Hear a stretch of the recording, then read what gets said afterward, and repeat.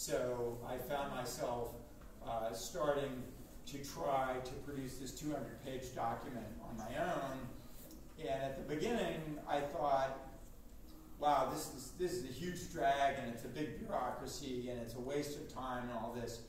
But they essentially forced me to do things like convene a meeting of all the engineers and sit there for an hour and try to think of every way you could kill somebody with our device. Every single thing. What happens if somebody trips over the power cord in the operating room? What happens if there's a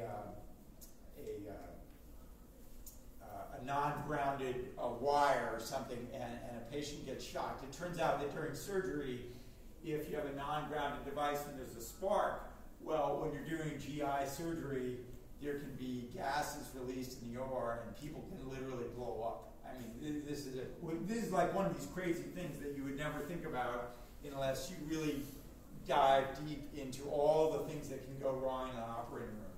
And believe me, a lot of things have gone wrong in operating rooms. So they really want you to sit back, talk to other people, and then you make a report of all the things that could ever go wrong. This is called a failure mode effects analysis. And then you report, that's one of the documents you give to them. Of course, you also want to give them the mitigating strategies for all of these things. Like we have special grounding devices so we don't have shocks in the OR and things like that. So by the time we were done with this, we had a really amazing piece of equipment, I think, and piece of software. Just to give you an idea, we ran our software for 6 months without stopping at some point, and when we exited out of the software and looked at the number of unreleased memory buffers, it was 0. So we were able to produce a really clean piece of software and really comprehensively address all the risks associated with it.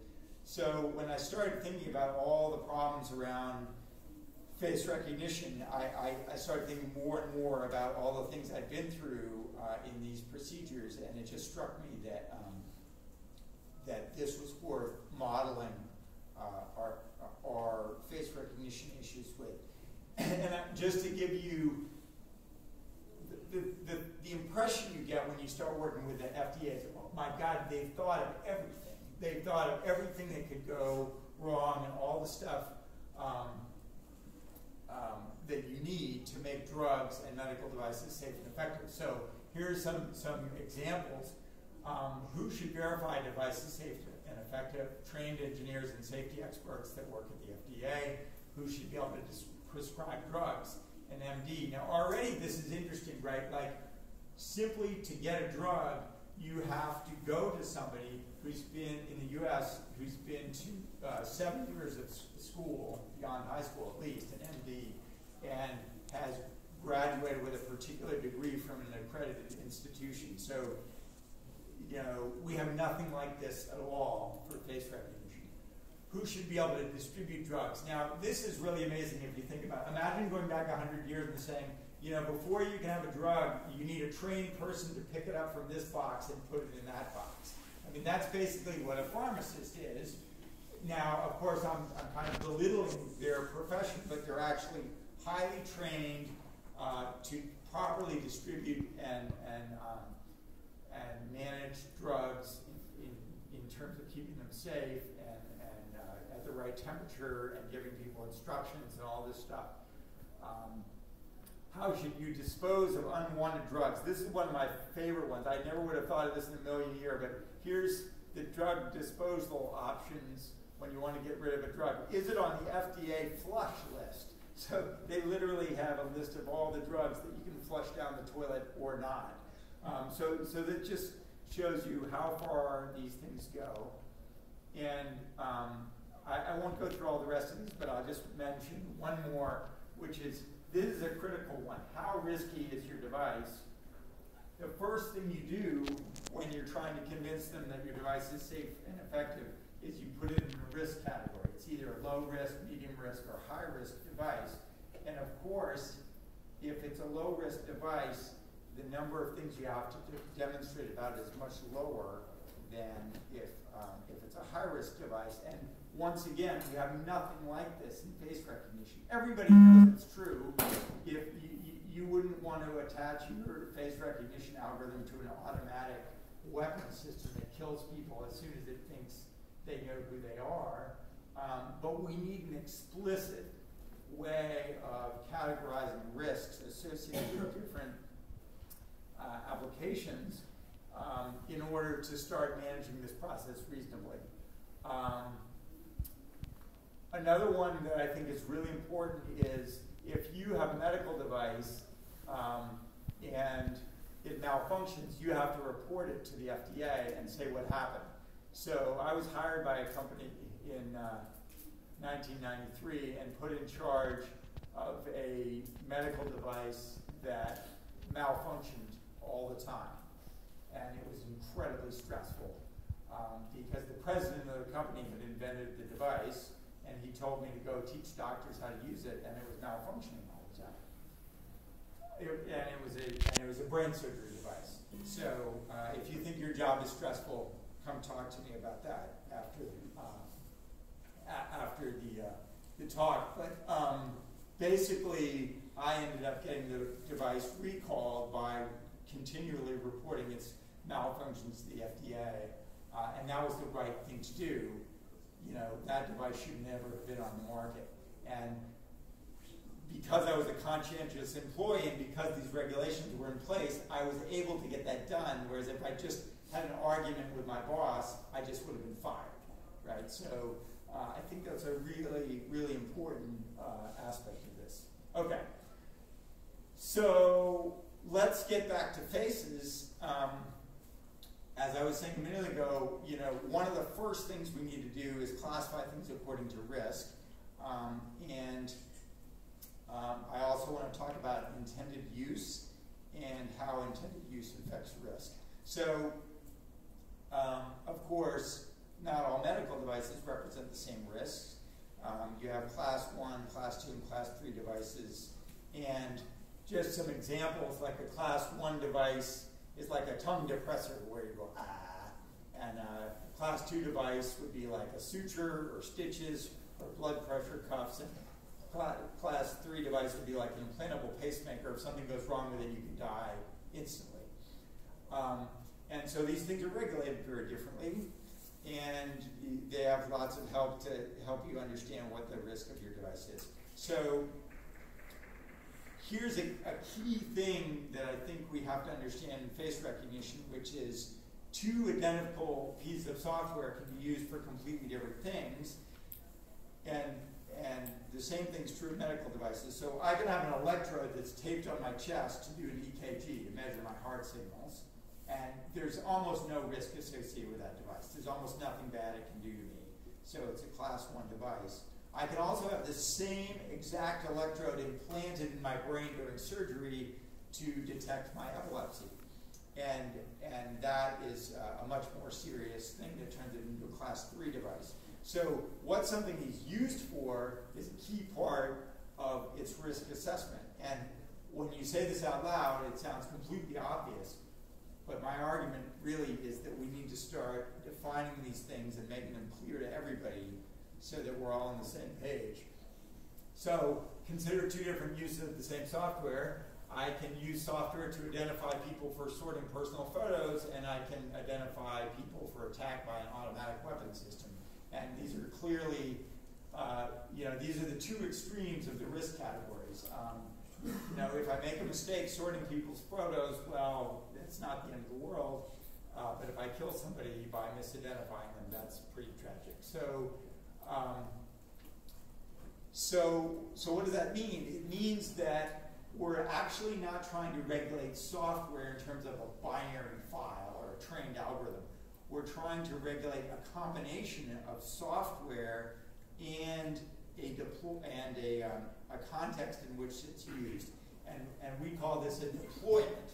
Okay, so a deployment, you could have the same software in two different deployments, and it will be regulated completely differently. So if I fail to demonstrate a certain level of accuracy, I may not be able to deploy my software as a class 3 device, but I may be able to deploy it as a class 1 device. Okay, so let's look at, okay, I've got 10 minutes. one of the keys is to have a very detailed definition of the intended use of software and to make sure people stay within that intended use. So I'm going to talk for a few minutes about what intended use might look like, and we're working hard to develop these definitions, and then how it can be quite tricky to decide whether you're actually using something according to its intended use or not. So that's where I'm heading. Okay, so let's just use the following definition for the moment. The intended use of a piece of software is the allowable parameters of use for a particular recognition software package. For example, only to be used in daylight conditions, only to be used on people over 16 years old, only to be used on high-resolution images with a certain interocular distance. The next one is my own term, decision action delay of 24 hours. And by this I mean, if the software tells you something like, this is John Smith, I have to wait 24 hours before I can take any action on that. And we'll talk about why that is in a minute. And this is just an example. Okay, so the intended use could be totally different for a different piece of software. And maybe this particular piece of software can run on smartphones, and only smartphones. Okay, so once again, a deployment is a distribution and use of a specific piece of face recognition software, and a valid deployment is a distribution and use consistent with the approved intended use, and invalid deployment is using it in a way that's inconsistent with the approved intended use. Okay, so let's look at an example so we can think about some of the issues that come up when you start trying to define this stuff. How am I doing? Okay. Okay, so imagine that you work for a company and you've just had your software that you're developing approved for use by the FDA for face recognition software. It's been approved for use by police to match subjects to a felony database. And you have very carefully defined the intended use, and that includes the arrest of a subject who's been matched. And another piece of the intended use is that it's not to be used on subjects less than 18 years of age. And one of the arguments you made to this new FDA was that when the software is used according to its intended use, with the intended population under the intended settings and so forth, the accuracy rate was 99.999%. So that sounds pretty good. Okay, so you deploy this software, and a police officer uses the software to analyze a subject walking on the street, and the software returns a match. So basically, the officer points the software at a person and it says, this is John Smith, age 22 years old. And the question I'm now posing to you is, was the software used according to its intended use, and can the officer arrest this person? So how many people think it was used, or think it's clear that the software was used according to its intended use? How many people think it was? Raise your hand. Nobody? Or how many people think it wasn't used according, or it may not have been used according to its intended use? Okay? And why? Anybody? Doesn't also the age classification, no? The software. What's that? The software does not do age estimation. So I cannot say. Excellent. Right. So now the police officer is going to think, oh, the person I just pointed at is 22 years old. But that's not what happened. It thought it was John Smith, and John Smith is 22 years old. So it turns out that actually it was not John Smith, it was Bill Miller, who's age 17. And now you say, wait a minute, I thought the software was 99.999% accurate. But we're not using it in the situation that it was intended for, because the guy's too young. And you might say, that's a crazy example, that doesn't make any sense. Actually, this exact thing happened to Apple. because when Apple released their iPhone 10 software, they said, well, I shouldn't say it's the exact same thing, a similar thing happened to them. They said, this software is so awesome, it works for everybody. And then what happened? Does anybody know the problem with the iPhone 10 software? It doesn't work on kids. Kids' faces are so much more similar than adults that the error rate is quite high on kids. And after advertising all over the planet that this stuff worked on everybody, they had to eat crow and come back and say, actually, everybody except everybody who's less than 13. It was a huge embarrassment to them, and it shows how industry is often overestimating. They're not necessarily overestimating the accuracy, but they're not really providing evidence that the software works in the way that they're claiming it works. And one reason I bring up this example is because I actually think regulation like this is good both for the public and for the companies, because this was hugely embarrassing to Apple, and they didn't want to go through that. If they had had the option to not make that big marketing mistake, they definitely would have taken it. So if you know what your software can actually do and you actually have data that supports it, then you should be much more confident in the claims you're making. And that's good for everybody. It's good for the companies, and it's good for the public.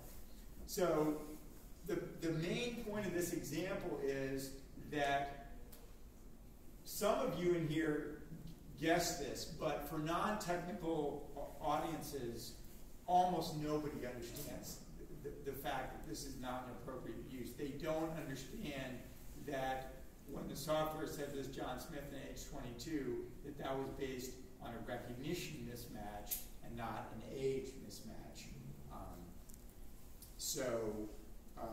So it's really important to understand these things. And so I want to go back for a second to my comment about waiting 24 hours before you use software to do something. So if I make an arrest, and it's the wrong person, you might say, well, big deal, they'll figure it out later. But you have to accept the reality that if somebody grabs your arms and puts them behind your back and shoves your face against a car, I don't know about you, but I don't know if I'd have the self-control to not react to that. I mean, it takes somebody who's really mature and calm and not a hothead like me to not react to that. So even though it's just an arrest, it can lead to escalation and all kinds of other problems. And so this suggests there's really no good way for the police officer to know that the software was wrong in this point, unless they corroborate it with some other evidence. Okay? So for example, when the FBI uses face recognition software and they can match, they usually corroborate it with other information like where does the person live, did they appear with people that we know that they're related to, and so forth, and they can verify that it's correct before they actually go out and drag the person in. So software used without corroboration has much, much higher risks than software used with corroboration. So that suggests a dividing line in terms of risk classification. So these are the kinds of things that we're trying to define right now. So I think I'm almost out of time, so I'm just going to wrap up. I'm working on a grant from the MacArthur Foundation right now to write a white paper about all these issues and try to establish definitions and risk categories and things like that. I mean, these are just initial suggestions for policymakers, and I'm talking to the research organization for the U.S. Congress to try to get them to support these kinds of ideas so that we can start moving forward. And again, I want to emphasize that I think this is a positive thing for industry as well as for the public, because when people lump all face recognition applications together, then people tend to freak out because they know that the negative implications can be really bad. But if we can separate things into low risk and medium risk and high risk categories, then we can really have the appropriate degree of regulation for every level. I'll give you one last example, which is, we all love transfer learning, right? You train on one data set and you transfer to another data set. You know, if you ask me, it should be fine to do transfer learning for a social media app. That the accuracy might not be that great, and maybe over time it could get better as it looks at more unlabeled data. That's fine, but you don't want to do transfer learning for like a police arrest application. In that case, you want to actually gather data from the population that you're working with. So you can have a police officer wear a camera for a few years so that they get actually a good model of the population they're working with, and that could be a requirement for a Class 2 or Class 3 risk application. Okay, so I've talked about all these things. So, you know, this technology is very complex and it has massive implications for society. And, you know, we've got great cases of success out there for the management of such complex systems. Two of these are the US FDA's, the management of medical devices and pharmaceuticals. There are other examples like the FAA, the Federal Aviation Association, is that what it is? Federal Aviation. Anyway, they regulate flight and airplanes and all that, and they do a great job. But as I said before, I'd love to hear from all of you if you think I'm crazy or if I'm on the wrong course, or if you have ideas that you'd like to see discussed in this kind of work. So I'll end it there. Thank you.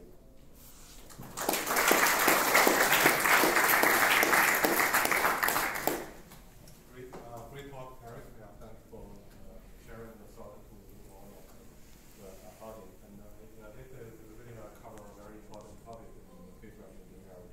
So I look forward to any discussion or question from the audience.